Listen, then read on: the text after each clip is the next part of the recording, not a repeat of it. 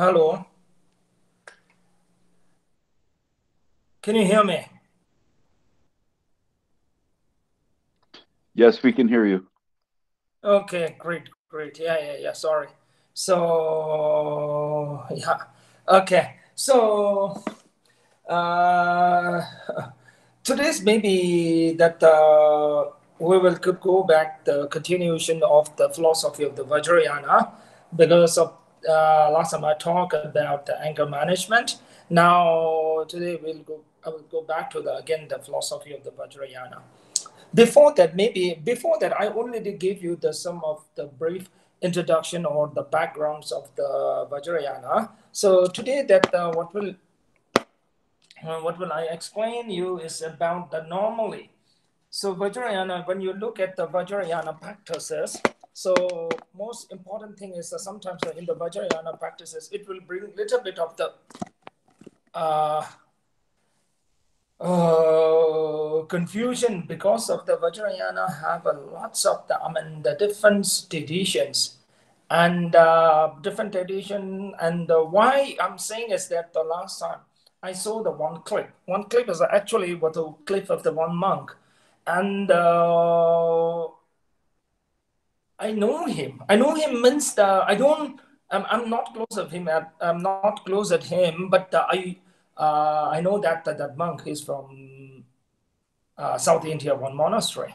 So what happened is that that monk and I saw the clip of him, and what happened is that he was just saying the one prayer front of the one of the protector, one huge statue, and he was explaining that protector is the Mahakala. Do you have you heard about the Mahakala, protector Mahakala? He was saying, "Oh, Mahakala." So he was saying the Mahabharata prayer.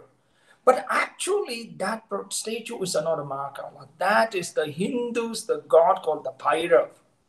Bhairav and the Mahakala look similar, but they're very different.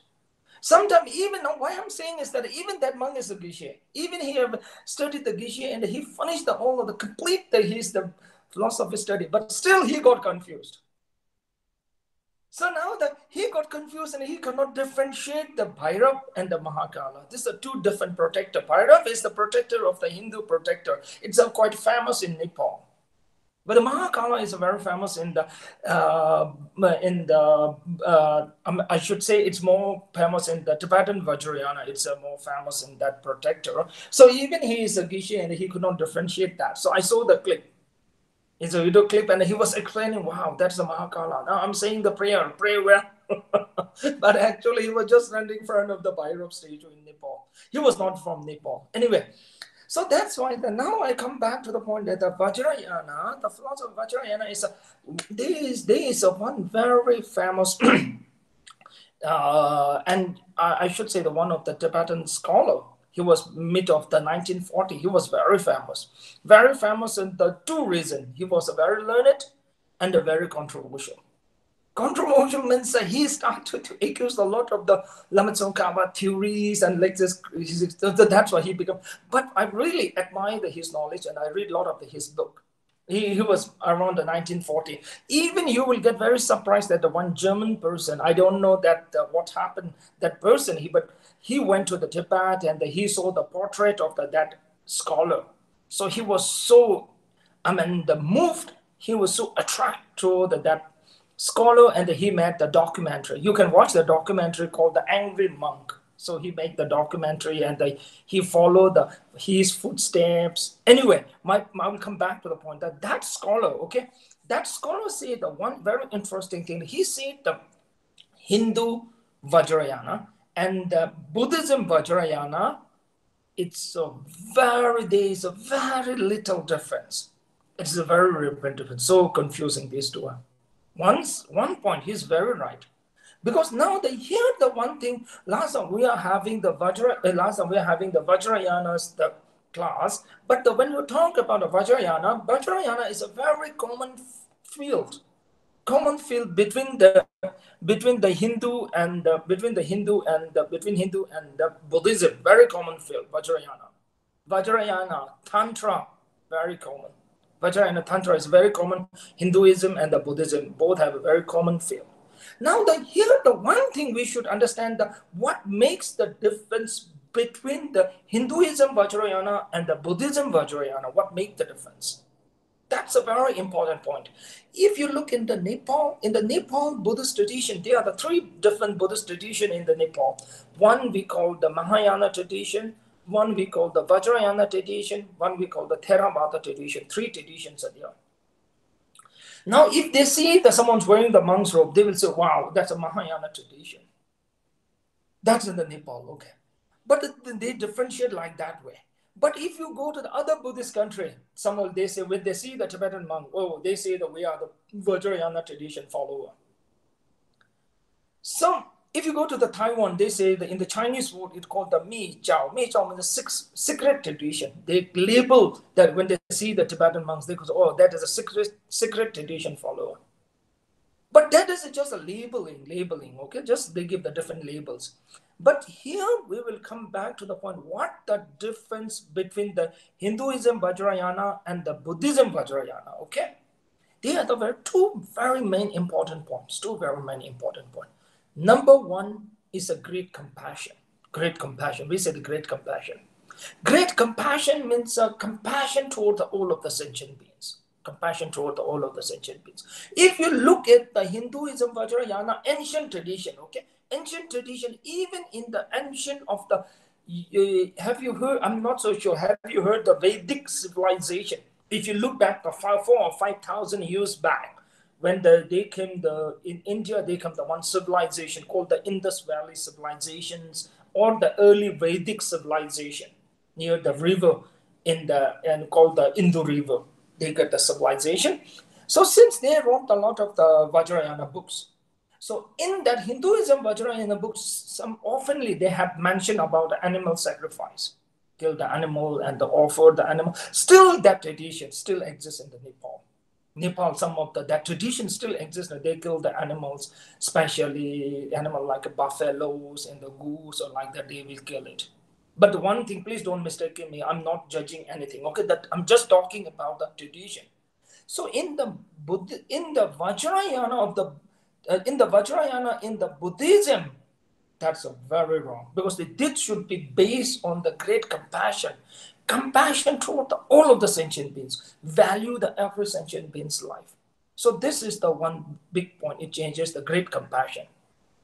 Second difference in the Vajrayana of the Buddhism Vajrayana and the Hinduism Vajrayana. Second difference is the idea of the emptiness. Emptiness is the most important part of every of the Vajrayana practice.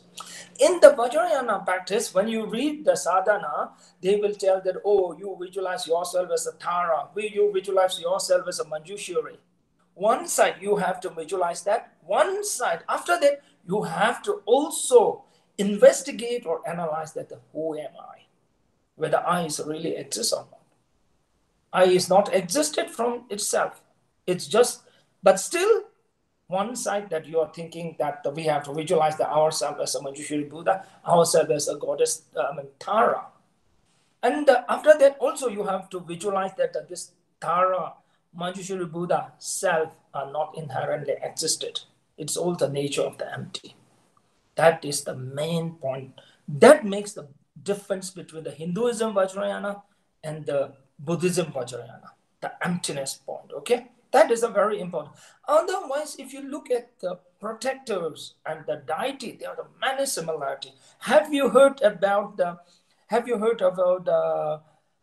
Yamantaka? Have you heard or not? In the Buddhism, there is one deity, Yamantaka. Yamantaka, okay. Yamantaka, synonyms, it's called the Vajra Vairab. Vajra Vairab is the synonyms of the Yamantaka. When you say the Vajra Vairab, that is a Buddhism in the deity. When you say the Vairab, that's a Hindu deity. Forms and the many things, there are similarities are there. Even the Vajrayana deities and the protector, similarities are there. So that's why lots of people get confused. But here the main important in the every of the Buddhism Vajrayana practice, the most two important things, idea of the emptiness and the great compassion. Great compassion means a compassion toward the whole of the sentient beings. That is what you heard a lot of times, no? Compassion toward the human, compassion toward the animals, okay? That is the differences. Okay, that is the differences. That is the main differences. Now the purpose of the practice in the Vajrayana. In the Buddhism Vajrayana, your practice, the proposing the Vajrayana is mainly not for the self. To you benefiting all of the sentient beings, leading all of the sentient beings out of the samsara. Sake of that, you are practicing. Okay, that is the main purpose. First, you achieve the Buddhahood, then you just go on the benefit that all of the sentient beings. That is the main. What you call the bodhicitta, no, mind of the bodhicitta. That is the very important in the Buddhism, in the the Vajrayana, the Buddhist Vajrayana, Buddhism Vajrayana. Okay, that's the main importance. But the Hinduism Vajrayana purpose, they will not mention the bodhicitta in their, and the more like a ritual site is a very similarity, many similarity in the ritual site. How they use the hand mudras, and that's a very similar there. But the one interesting thing is that do you know the Vajra? Let me show you the Vajra. 1 second, sorry.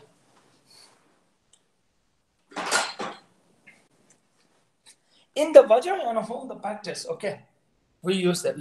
I think you have seen that quite a lot, no? Vajra, okay? Just give me a second, okay? Because this is some of the important things in the things, and just 1 second. So now in the Vajrayana practice, it's a very important to have that. This to what we call that. What do you call that? Objects of the practicing Vajrayana. I'm not so sure whether I'm translating very properly. Okay, object of the practicing Vajrayana. Okay, so now the thing is like that. When you look at the Vajra, we call the Vajra. This Vajra is symbolizing with the bodhicitta. Okay, when you look at the bell, this is symbolizing the emptiness. Okay, Vajra, I didn't saw that in the Hinduism, in the Hindu Tantra, Hindu Vajrayana. I didn't saw that in the Hindu Tantra. I didn't see any Vajra. It's only in the, having in the Buddhist, the Vajrayana. Okay, these are two symbols are very important. Okay, now did you understand the Vajra means always it means a bodhicitta. When you're holding the body, when you hold the Vajra, you have to hold like this way, and always you have to keep this on your front of your heart. That means your main practice will be the bodhicitta. That means that you are practicing, all you are doing for the liberating all of the sentient beings from the suffering. That should be your final goal. That should be your main practice. Am I clear? Yeah. Okay, like this way. Okay. Have you seen before the lamas just holding the Vajra and the bell? No. Now you have to understand this one. Okay. Now this is the bell. Bell is symbolizing that is symbolizing the emptiness. How it symbolizes the emptiness? Can you hear the sound of the bell? Sound of the bell. If you try to search that, where does the sound of the bells come from? Whether it's come from the bell or it's come from what do you call this part? I don't know. The tongue. Wow, that is directly you translate from Tibetan to when you call the tongue. I'm just going to tell that, but does it make any sense when you call the tongue? Okay, bell tongue. Okay, I will use, but this is a very Tibetan word. Okay, we call the bell tongue. Okay, this is a bell tongue. So where the sounds come from the bell tongue, sounds come from in the hollow path of the bell. So if you go on a search, you won't find it. So that's why the emptiness or something like that. If you're trying to search the things, where does that exist? You won't find. So it is symbolizing the emptiness. And the second part, you can see the very hollow, empty. Also, this also symbolizing the emptiness. Okay. So that's why always the Vajra have to catch by the left hand. Sorry, the bell you have to catch by the left hand, and the Vajra should be on the right hand. So that's why it's a bodhicitta and the emptiness. These two practice is the most important practice to achieve the Buddhahood. So that's why like this way. Okay. So that's why whenever you catch you have to catch the Vajra first, and the later bell.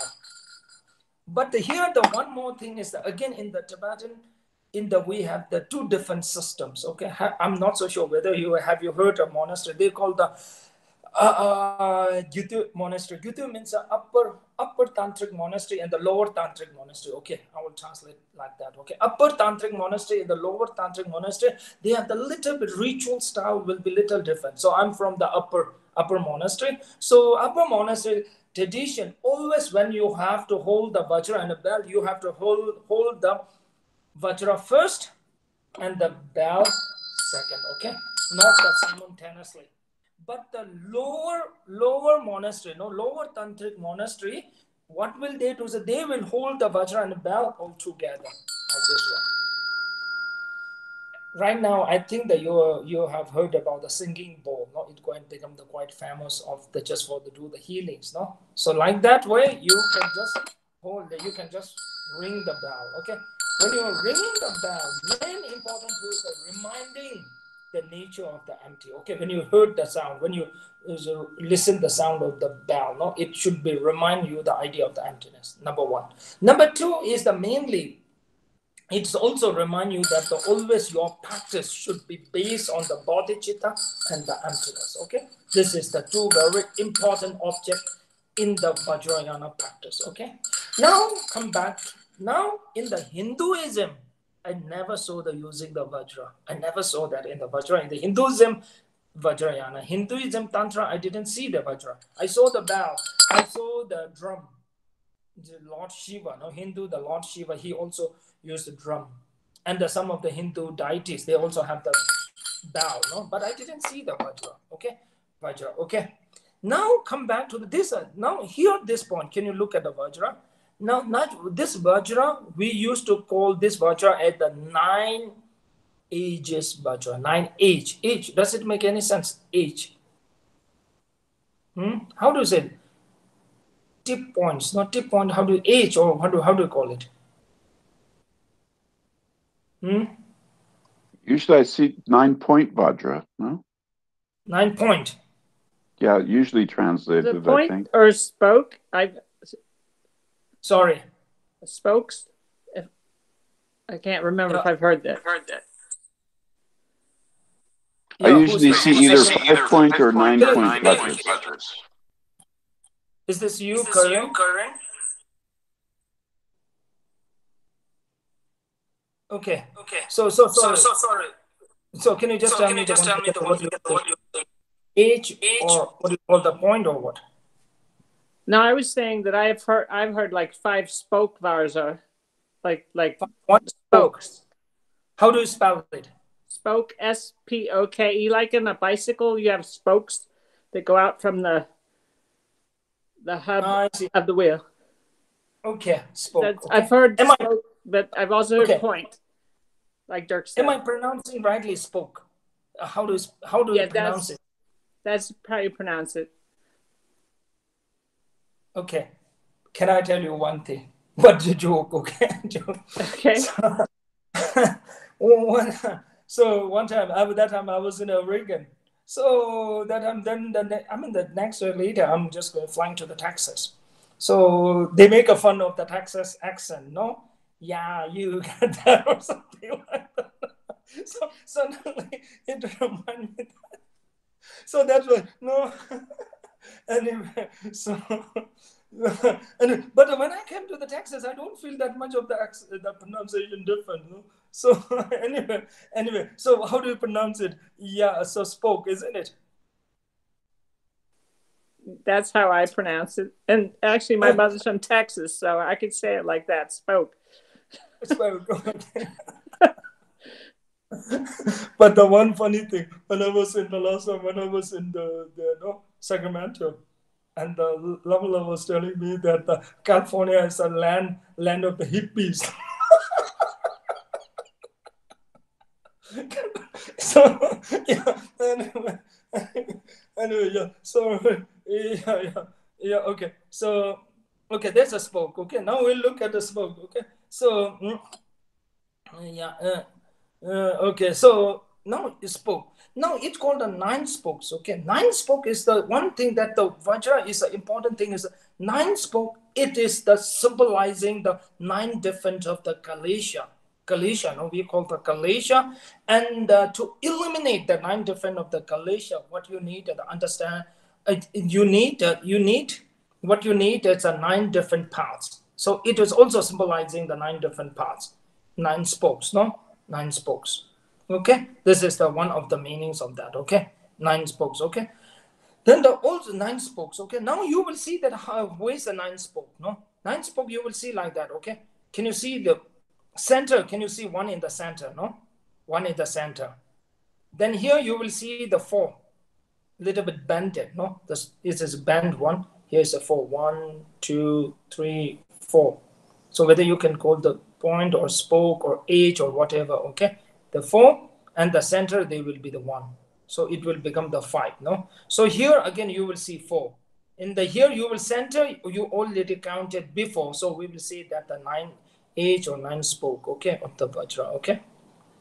Okay, so that was okay. So you got it, no?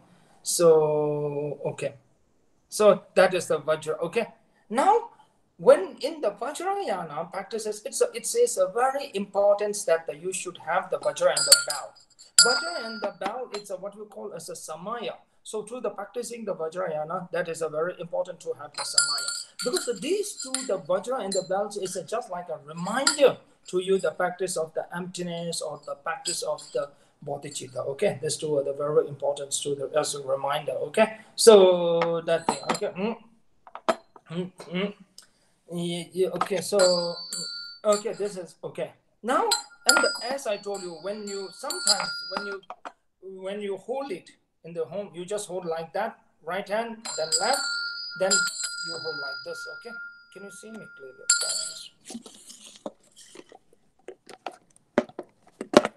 Okay, like this, hold like this, then you have to, when you hold the Vajra like this way, okay, you have to catch the Vajra like this, and the bell you have to hold like this, then you have to ring the bell like this way. Okay,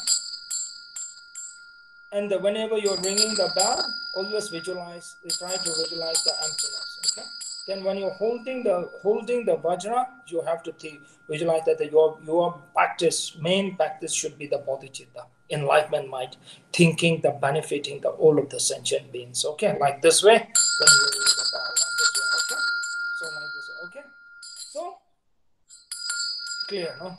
So this is the also we call the object of the samaya. Object of the samaya means of all the Vajrayana practitioners. So you need this object. He needs this object. So we call the object of the samaya. Okay, okay. This is the okay.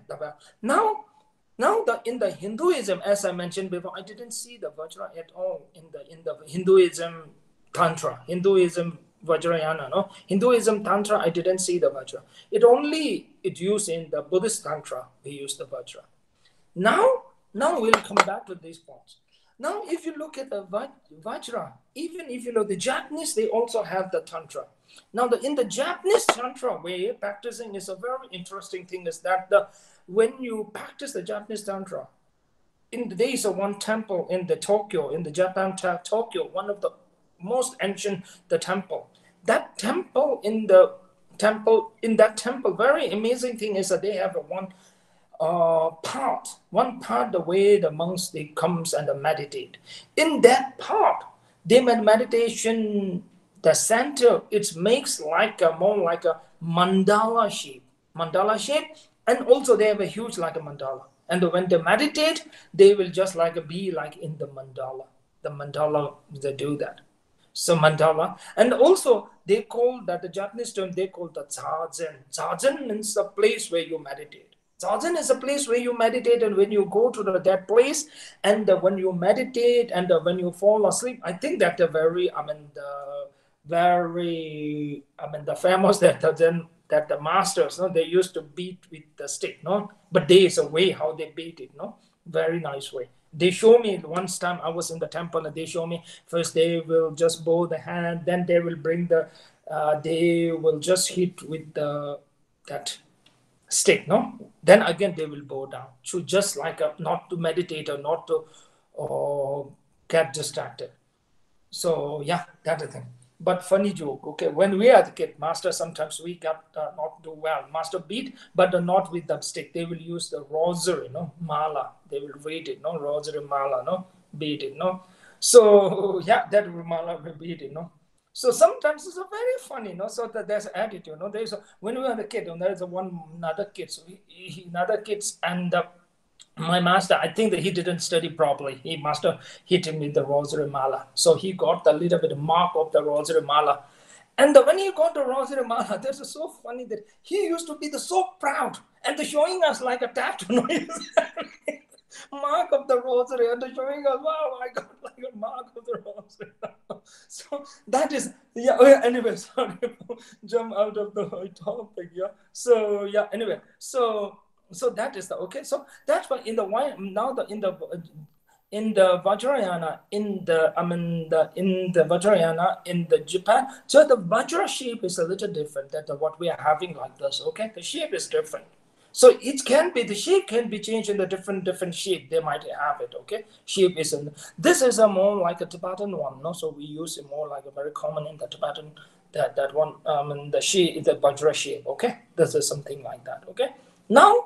Important thing is that whenever you keep the Vajra and the bell, so you have to keep the Vajra always on the left of your side, okay? Left, and the bell is your right side. When you put on the table, when you hold it, first you hold the Vajra, then you hold like this, then you hold the bell by your left hand, okay?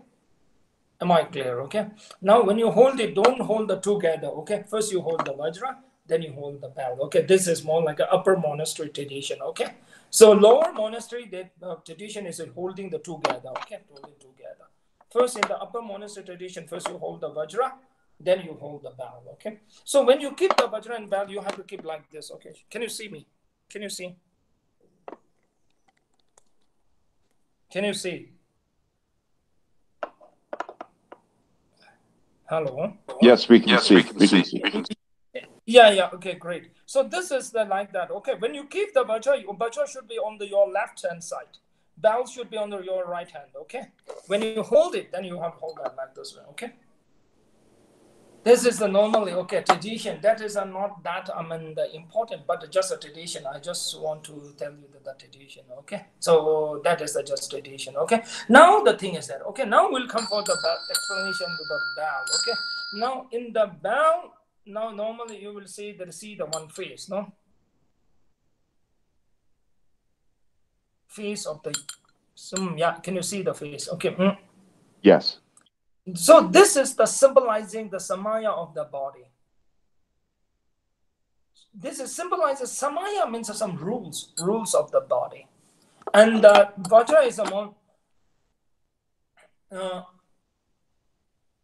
the rules of the day. We will say the rules of the body, mind, speech, and it's in the Vajrayana. It's a very important for the rules. Rules means that they are the certain rules, and that is a very important. So that's why the example like in the Vajrayana, so we call the 14 downfalls. 14 downfalls. So this is the like a symbolizing that phase is symbolizing that the physicals, the rules. No example like a Vajrayana in the 14 downfall. One downfall it says like that. No. Like a how to okay okay, one is something like that actually you can see that in the Google, so I will just want to give you one examples of the Vajrayanas, the downfall rules. Okay, so not like not accusing the Vajra brother and the sisters. Okay, not accusing Vajra brother and the sister means when you are in the community, when you are practicing all together the Vajrayana, so you cannot accuse. Accuse means the baseless accusation. You cannot do the baseless accusation with your Dharma brother and the sister. Baseless accuse, okay? Sometimes when you are not happy with someone, then you will accuse that person a really lot without any proper reason, no baseless accusation, no. So that's why like that in the Vajrayana practitioner you cannot do that. You cannot do like that. If you have a very proper reason, and if you really think it's a proper reason, if you have a really strong evidence, then the issue is very different. No, normally what we do is the baseless accusation. No, so in the Vajrayana, also the rules is like that. That if you do some like the baseless accusations for the others, that is you're having the one downfall. So once you have the downfall, once you have to break the rules of the Vajrayana, then again you have to get that the Vajrayana vow again. Take the Vajrayana vow again. So that's why you have to take it Vajrayana vow again, or you have to do the purification. 2 ways of the purification.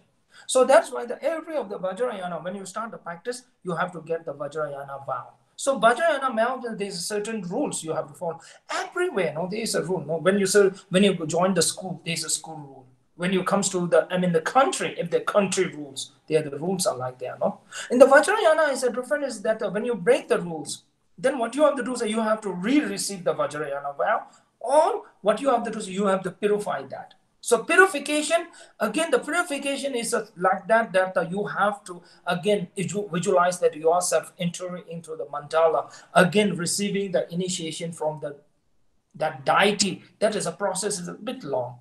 Easier if you receive the Vajrayana vow, it will be much easier. In the 5 minutes, you can receive the Vajrayana vow. The purification, the puja process takes nearly hours, no? So always choose that easy one, okay? So because when you are receiving Vajrayana vow, you have to think that, oh, now I will do my best. Now I will not break it, okay? That you have to think that. So that's why you have to receive the Vajrayana vow, okay? Can I ask you one question? This is Karen. Yeah. For example, in Kala Chakra, if we do the part where we recite the vows over again, is that purifying the vows or is that not? Receiving the Kala Chakra vow no, initiation. When we're doing the Kala Chakra practice, and if we recite the vows, all of the root vows, we recite all of them, are we purifying them at that time, or do we have to actually re-receive the vows? Yeah. No. That's the difference. You have to receive the vow. Okay. In every initiation, before the beginning, the receiving the initiation, they will give you the vow, the Vajrayana vow. That will get it. You will get it. Right. And when you receive the initiation, then every initiation might have a particular rules, okay? Just like there is a one federal rule, okay? Then will be the state rule, no? So Vajrayana vow is something like a federal rule, okay? Now each of the deity have a state rules, okay, state law, okay, things like a state law and the federal law, okay. But when you are in the California, you have to follow the federal rule, no. But you don't have to follow the laws of the Nevada, no. So once you get in the Nevada, you don't have to follow the laws of the California, no. You have to follow the federal's law, no. Exactly, it's the same. Okay, the Vajrayana, there is one law of the Vajrayana, rules of the Vajrayana, and every deity have their own particular rules, okay? So that's why some rules master can add. So they will say, oh, you have to recite this mantra, that mantra, no? So that's why I always say, whenever I give initiation, I will never give any homework. So that is more like giving the more job to the other, no? So I would just want to do their practice with their own, own will, no? Own will. So yeah. So this is like that, okay? So when you break the rule, the initiation, when you have to take again the vow. If you receive the one more initiation, then you will get the vow. Because every initiation starts with after taking the Vajrayana vow, okay? Okay.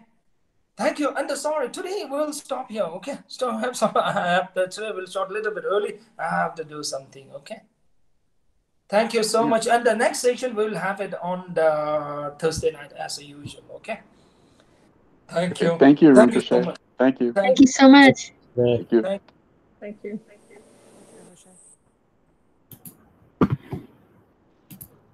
Thank you so much. Thank you. Thank you.